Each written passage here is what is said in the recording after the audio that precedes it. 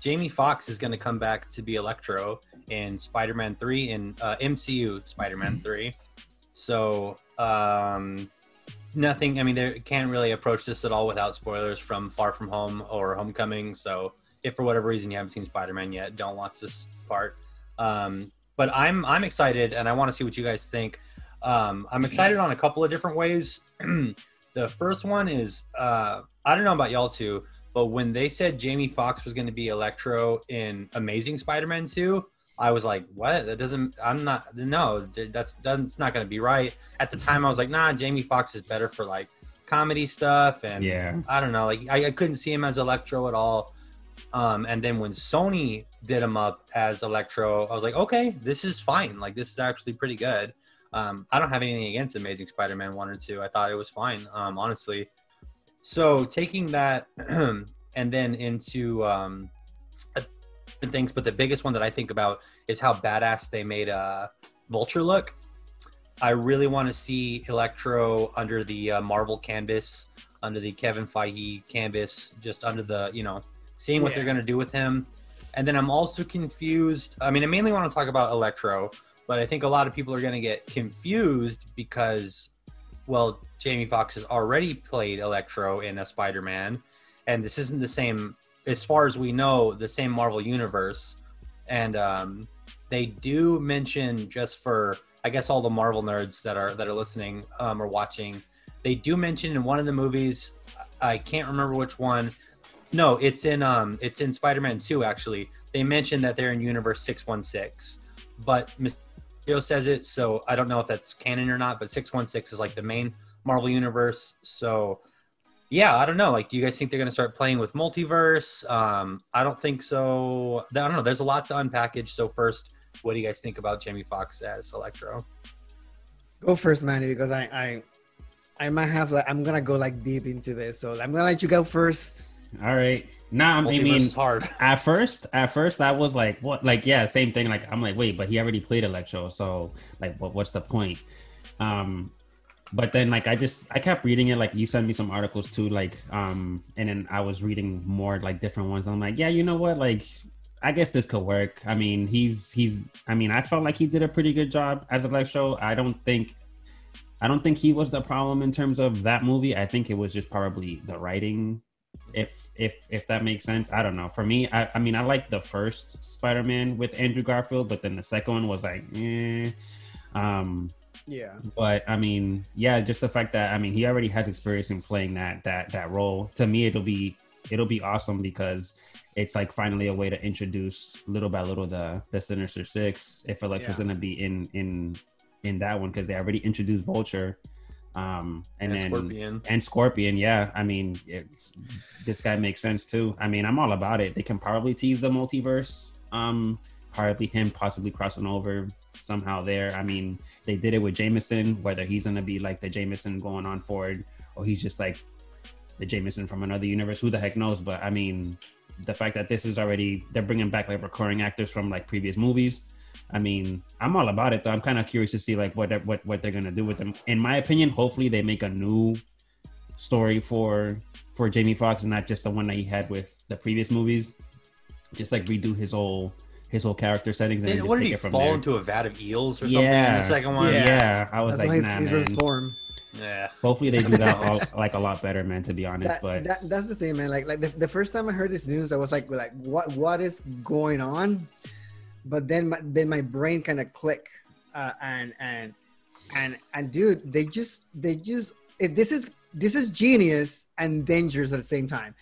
They're just opening the door for multiverse. Like, we know they're going that route. We kind of suspect because of Jameson coming out of Spider-Man 2, of that poster in Morbius trailer, which is similar to Tobey Maguire's. Mm-hmm. But now this is kind of cement that route. And here's the thing, though. This is the reason why I think it's really clever. I know Sony's pushing to do the Sinister Six for a long time. I believe Feige wants to participate on that as well. So I believe the easiest way for movie studios to do this is just, hey, we're going to open the multiverse. What characters do we need that we don't want to do an introduction or an origin story of? Then you have guys like Electro. Boom. You don't need an introduction story. You already know. I mean, you just talked about the eel, so it's already out there. You just basically made any excuse to bring him over to this universe. Bam, you got Electro from Sinister Six ready to go. And you can do the same with Alfred Molina. You can do the same with who else is the Sinister Six? Oh, maybe Green Goblin. If they want to incorporate him there. I don't know if it's there, but maybe. They can bring back, And you have all those characters already developed. You just have to make the multiverse excuse. Here we go. All are together. Sinister Six. And you save yourself so much time and so much money and just give the customers the meat. It's smart. Now, for the regular consumer, though, I believe it's going to be confusing. So will this pay off? That's my question there when it comes to You know what I think? So, I mean, because on a business standpoint, it's really smart if with Sony and Marvel holding hands over Spider-Man. But also, if any series is going to do multiverse well, it's going to be Spider-Man. We've already seen it in Spider-Verse, which did incredible. Mm-hmm, that's great. And I think even kids now, I mean, at least by the time they're teenagers, their parents are going to introduce them to Tobey Maguire Spider-Man. They're going to come across Andrew Garfield Spider-Man. They're going to come across Spider-Verse. They're going to play the Spider-Man games. He's just too big. I mean, he wields too big of a superhero belt, like whatever you want to call it. So it's going to be messy. I mean, if they do it, which I also think there's a very good chance they're not going to do it. And they just thought, hey, you know what? Jamie Foxx fits this role. And it's going to confuse people, and people are going to talk about it on podcasts, and it's going to make us sell more tickets, and we're just going to use them again. Because multiverse is going to be messy, even with it being Spider-Man. But think about it. Pandemic hitting Hollywood super hard, so they don't have time. Like right now, every project, every single project has been postponed. So multiverse, better than ever, makes a lot of sense to Hollywood, and then it looks like a quick, like a full frontal response to what DC is doing with Flashpoint. So I don't think this is a coincidence. I think it's a direct response. I believe they're gonna go dive into this. Who better character, like you said, Chris, than Spider-Man, which put asses on seats when it comes to theaters. Yeah. It's just that I don't know, man. Like you said, I'm gonna use your words. It's gonna get messy.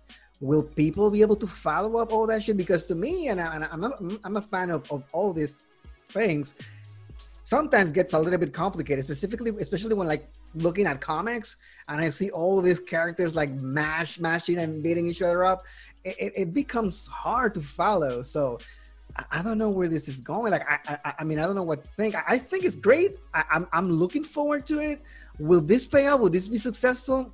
I don't know. Will this be a flop? Possibly. So it's like I'm cautiously optimistic that this is gonna go great. But I'm concerned that they're gonna mess everything up, and then we're gonna be able to. Oh my God! Everything is like a scrambled eggs. We don't know where this starts, where this ends. I don't know. What do you think, Manny? Like, it's a bit of a gamble. I mean, in terms of Marvel, I mean, granted, the new Doctor Strange movie isn't pretty much partaken in the multiverse, so that's probably what we'll end up seeing, possibly characters popping up from the woodworks, and then what is the official title? I'm forgetting. I think it's the Doctor Strange, and I think it's the Master of Universe or something. Yeah, something and like I don't know if you guys heard, but that movie was delayed until 2022. Yeah. So it's like the movie was supposed to come out after WandaVision. Like, it wasn't gonna be WandaVision, which kind of also have some concept like that. Mm-hmm. And then right after that was gonna be Doctor Strange movie. That one goes super delayed, like extremely delayed. And apparently the Spider-Man 3 is gonna come before that one. So I believe pretty much you're gonna get introduced to this multiverse through Spider-Man. Yeah. And basically that means that they might bring Tobey Maguire into the fold. They might bring Andrew Garfield into the fold. They can bring Spider-Verse. They can bring everybody into the fold. They can also cast a Miles Morales, and bring it over. Like, this could be like a Avengers Spider-Man movie. And I believe Disney needs this like right now. They gotta put that on. They gotta sit down and like take their time with that one, like seriously though, because I mean it'll be dope if they do it, but they gotta. I think this is desperate, man.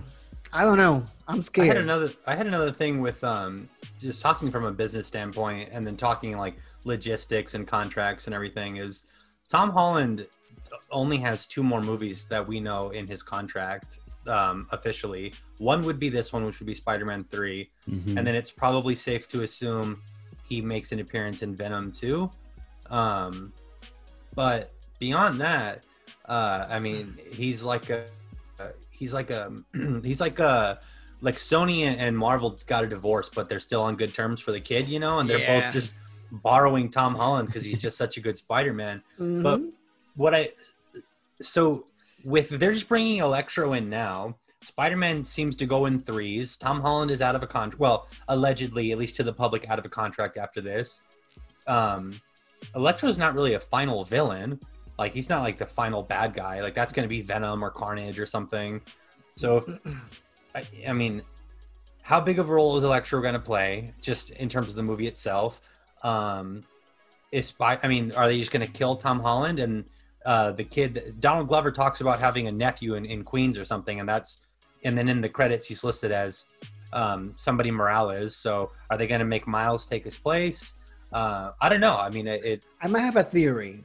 But Sure. This is a theory. I haven't read any of this, but I believe if Doctor Strange got delayed and we're going to kick off this multiverse with Spider-Man 3, I believe Electro's powers will have something to do with opening those doors to the whatever multiverse.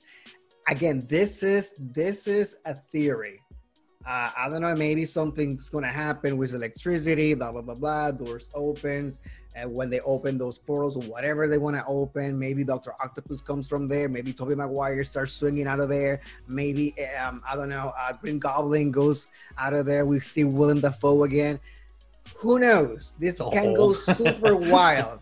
And then Alfred Molina, man, they're gonna be so old. Like Alfred Molina's octo arms are gonna have canes in each thing. Man, he's gonna be that old, dude. I don't know if they follow the same timeline, man. That's why I included Willem Dafoe, because I know Willem Dafoe is there, but I don't know if it's gonna be the same timeline or maybe that's gonna happen before Toby avoid the final blow and he's not dead. So who knows? Like so many things can happen, and they can pick up the story whatever timeline point they want.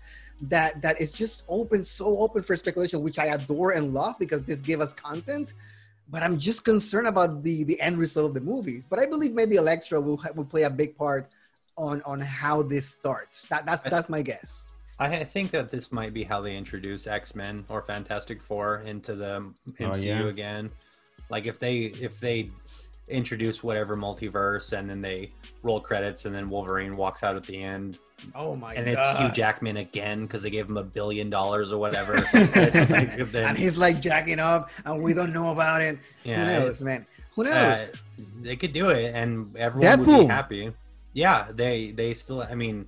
Well, Ryan Reynolds was killing it as Deadpool. Although I don't think they should put Deadpool with any other characters except for X-Men. That will get very messy. We need a Deadpool with Wolverine at some point because make that on its own. Their feud on Instagram is so funny that they need to be together in a movie, man. I agree. There's a lot. Spider-Man is pretty infinite like that. It's funny that him in his own little, just in his subsection of New York in the whole giant Marvel universe is somehow larger than life, so much bigger than the whole Marvel universe combined. Spider-Man's just everywhere. I mean, even right now, there's Spider-Man, the PlayStation game did incredible, and now they're remastering it for PlayStation 5, and now there's another one, Miles Morales, coming out PlayStation 5. There's probably some Spider-Man stuff on TV doing well. I don't know. It sells. I believe it was a good move by Feige just to make. I mean, if this is what they're thinking and they're actually going to introduce the multiverse with Spidey, I think it was a good move. It's the best character for that. It's the most popular Avenger right now. You know what I was...